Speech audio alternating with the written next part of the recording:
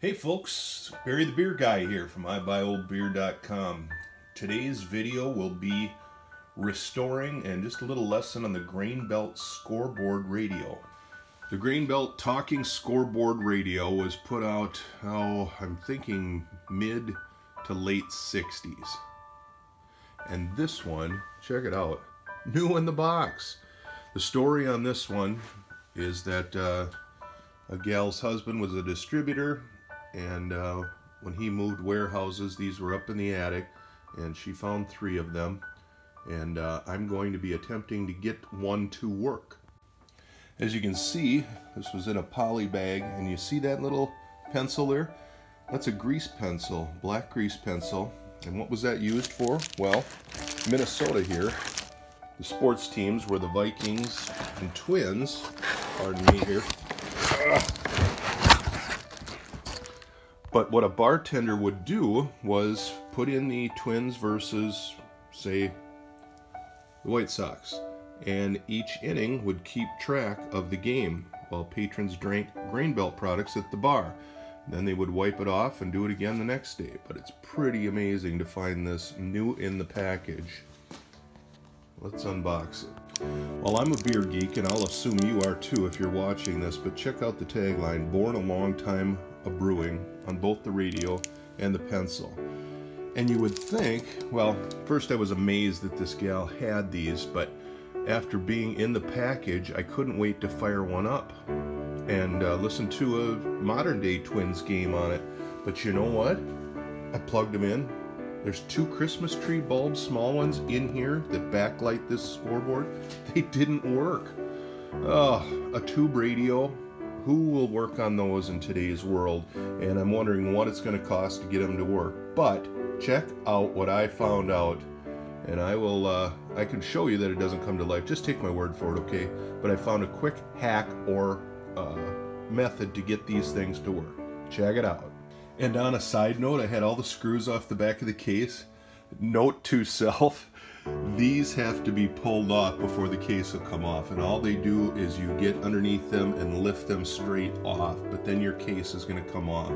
Okay, here we are with the case off. There's the speaker, there's the 2 bulbs I talked about, the schematic, big word for today, of the radio showing the innards and the tubes and tube sizes. And look at that, handwritten in a grease pencil just like the one that came with it. I'm not sure if that's a build date, but here is what I found out does not work. What you need to do is go to Home Depot and get yourself a can of this. Doesn't have to be this brand, but the big thing here is, see this? Plastic safe. See the case of the radio? It's made of plastic. You know what happens if you don't get plastic safe and you spray it there? Meltage. And that's not good on a new old stock radio. You're going to turn a beautiful radio that's lasted 50 years intact into a piece of crap. What we're going to do is just spray it right in there where it goes down, and then underneath here there's a little hole in the side of the volume pot. Come on, focus, focus. And we're going to spray a little bit of this in there. And the last radio, I found 3 of these. The last one that I fired up, come on, focus, baby. There we go. Smoke actually came off the tubes. We'll see if we can replicate that magic now. And beer fans, I have to let you know that I'm about the least mechanically inclined person that I know of. So for me to do this with an $8 can of contact cleaner, it gives me great sense of achievement. Here we go. We've got it plugged in now, and we are going to do the big reveal. I'll probably fail, but let's check it out. Now check it out as these tubes slowly warm up. And I apologize for the crappy lighting. We're out in my garage at 6 a.m. and don't want to wake the family. Okay. It takes a while to warm up. That's what's so cool about these tube radios. So I'm going to turn the volume up a little bit, and we're going to... Oh. Welcome again, Twins fans. Oh, that's me. Ready? Here we go.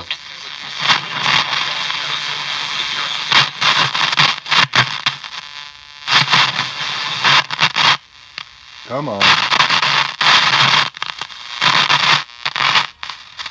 Official high at the airport of 79 yesterday. Well, we'll start out mostly sunny today, but increasing clouds moving in this afternoon. Rain eventually moving in from the west very late afternoon and early evening. For sure, there'll be some rain overnight. You know, I'm not sure why that gives me such a thrill, but to bring it back to life that reasonably, I found out that information from my partner, Steve Miner. We're both partners in the beer world at ibuyoldbeer.com. If you got any questions, tips, stuff for sale, email us. We'll be here. That's the Grain Belt Scoreboard Radio. I'm Barry from ibuyoldbeer.com from my garage. See ya.